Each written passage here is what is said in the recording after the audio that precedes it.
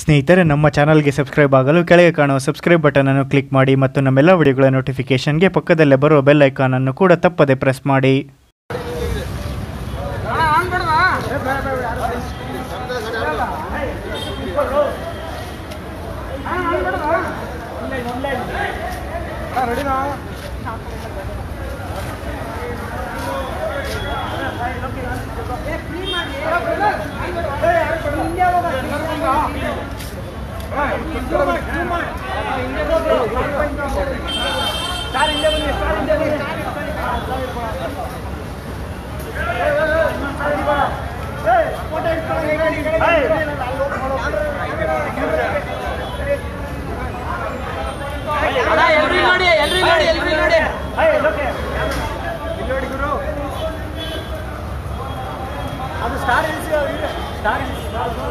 Side ಬನ್ನಿ, ಅದು ಕಾಣಲ್ಲ.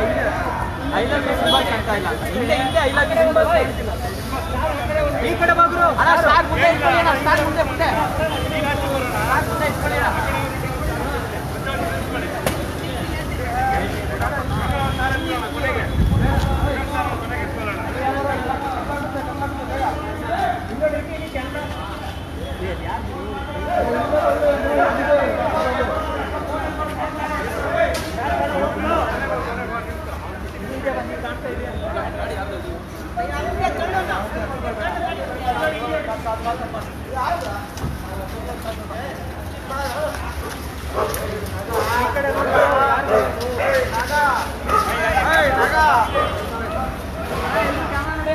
ಒಂದು ಸೆಕೆಂಡ್ ನೋಡಿ ಇಲ್ಲಿ.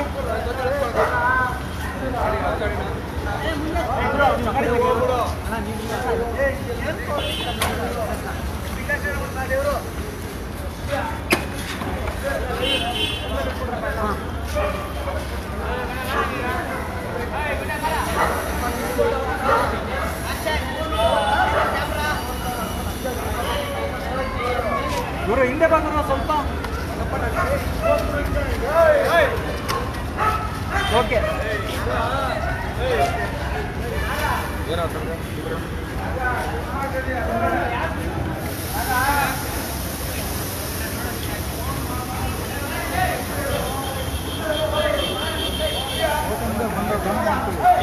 ಗಾಡಿ ನಿಮ್ದ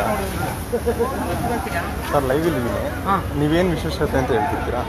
ಲೈವಲ್ಲಿ ಇದ್ದೀನಿ, ಫೇಸ್ಬುಕ್ ಲೈವ್ ಇದ್ದೀನಿ. ನಾನು ಪಕ್ಕ ಉಪೇಂದ್ರ ಫ್ಯಾನ್ಸು. ಸ್ವಲ್ಪ ಜೋರಾಗಿ ಮಾತಾಡಿ. ನಾನು ಉಪೇಂದ್ರ ಫ್ಯಾನ್ಸ್ ಪಕ್ಕ.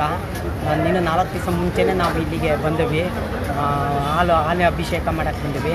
ನನಗೆ ಉಪೇಂದ್ರ ಅಂದರೆ ತುಂಬ ಪ್ರಾಣ. ಶಂಕರ್ ನಾಗು, ಉಪೇಂದ್ರ, ಕಾಶಿನಾಥ್, ಅಂಬರೀಷ್ ತುಂಬ ಪ್ರಾಣ ನನಗೆ. ಸರ್, ಈ ರೀತಿಯಾಗಿ ಗಾಡೀಲಿ ಪ್ರಜಾಕೀಯ ನಾವಿಲ್ಲಿ ನೋಡ್ತಾ ಇದ್ದೀವಿ. ಏನು ಉಪ್ಪಿಯವರೆಲ್ಲ ಪೋಸ್ಟರ್ ಹಾಕಿದ್ದೀರಾ. ಸೊ ಇದಕ್ಕೆ ಪ್ರೇರಣೆ ಏನು ಸರ್ ನಿಮಗೆ? ಇದು ಪ್ರಜಾಕೀಯ ಅಂದರೆ ಇದು ರಾಜಕೀಯ ಅಲ್ಲ. ಇದು ನಮ್ಮ ಪ್ರಜಾಕೀಯದಲ್ಲಿ ಜಾತಿ ಧರ್ಮ ಇಲ್ಲ. ಈಗ ಲವ್ ಮಾಡೋರಿಗೆ ಜಾತಿ ಧರ್ಮ ಇಲ್ಲಲ್ಲ, ಅದೇ ಥರ ಇದು ಪ್ರಜಾಕೀಯದಲ್ಲಿ ಜಾತಿ ಧರ್ಮ ಇಲ್ಲ. ದುಡ್ಡಿಲ್ದಂಗೆ ಒಂದು ಪಕ್ಷ ನಾವು ಮಾಡ್ತಾ ಇದ್ದೀವಿ. ಓಕೆ, ಬಂದರೆ ಭಾಳ ಒಳ್ಳೆಯದು ನಮಗೆ. ಯಾಕೆಂದರೆ ಎಜುಕೇಷನ್ ಫ್ರೀ ಆಗಿರುತ್ತೆ, ಪ್ರತಿಯೊಂದು ಫ್ರೀ ಸಿಗುತ್ತೆ. ಈ ನೀವೇ ನೋಡ್ತಾ ಇದ್ದೀರಾ, ರಾಜಕೀಯದವ್ರು ಹೆಂಗೆ ಬೆಳಗ್ಗೆ ಕರೆದ್ರೆ ಸಾಕು ಕಿತ್ತಾಡ್ತಾ ಇರ್ತಾರೆ. ನಮಗೆ ಬೇಕಾಯಿತು ರಾಜಕೀಯ, ಅದಕ್ಕೆ ನಮಗೆ ಪ್ರಜಾಕೀಯ ಬೇಕು ಅಂತ ನಾವು ಕೇಳ್ಕೊತಿದ್ದೀವಿ. ಸರ್, ನೀವು ಎಲ್ಲಿನವ್ರು ಸರ್? ನಾವು ಭದ್ರಾವತಿ. ಯಾವತ್ತು ಬಂದಿದೆ ಸರ್ ಭದ್ರಾವತಿಯಿಂದ ಇಲ್ಲಿಗೆ? 2005ರಲ್ಲಿ ಬಂದಿದ್ದೆ. 2005ರಲ್ಲಿ. ಯಾವತ್ತಿಂದ ಉಪೇಂದ್ರ ಫ್ಯಾನ್ ಸರ್ ನೀವು? ನಾನು 1998ರಿಂದ. ಉಪೇಂದ್ರ ಅವ್ರ ಬಗ್ಗೆ ನಿಮ್ಗೆ ಏನು ಅಷ್ಟೊಂದು ಇಷ್ಟ? ಉಪೇಂದ್ರ ಅವ್ರ ಬಗ್ಗೆ ಅವ್ರದ್ದೇನಂದ್ರೆ ಅವ್ರದ್ದೊಂದು ಡೈಲಾಗು, ಅವ್ರು ಇದ್ದಿದ್ದಂಗೆ ಹೇಳ್ತಾರೆ. ಅದೊಂದು ನನಗೆ ಭಾಳ ಇಷ್ಟ ಆಯಿತು. ಅಂದರೆ ಇದ್ದಿದ್ದಂಗೆ ಹೇಳ್ತಾರೆ.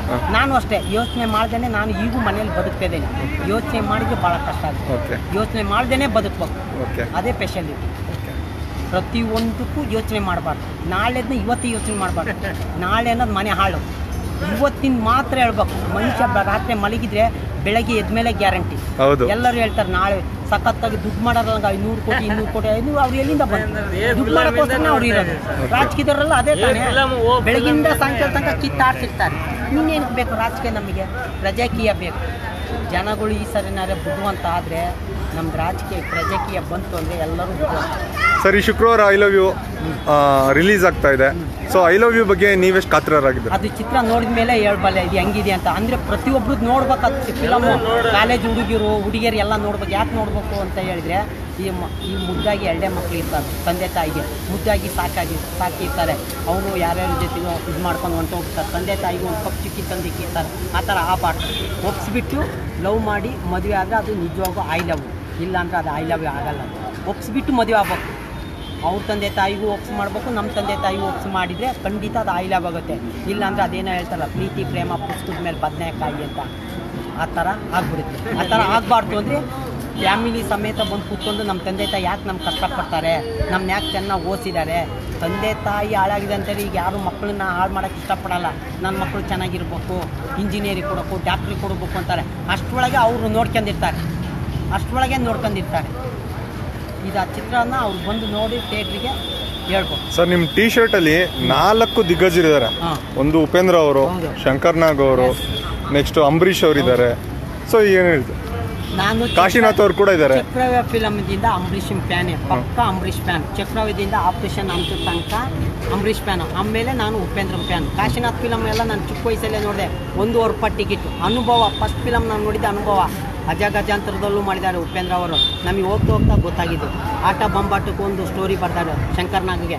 ಯಾವಾಗ ಅವರು ಉಪೇಂದ್ರ ಅವರು ಶಂಕರ್ ನಾಗ್ ಫಾಲೋ ಮಾಡ್ತಾರೆ ಅಂತ ಹೇಳಿದಾಗ ಅವಾಗ ನಾವು ಪಕ್ಕ ಶಂಕರ್ ನಾಗ್ ಫಾಲೋವಿಂದ ಮಾಡ್ಕೊಂಡು ಇವತ್ತಿಲ್ಲಿ ಸೆಲೆಬ್ರೇಷನ್ ಕಾರಣ ಏನು ಸರ್? ಇನ್ನೂ ರಿಲೀಸ್ ಆಗಿಲ್ಲ.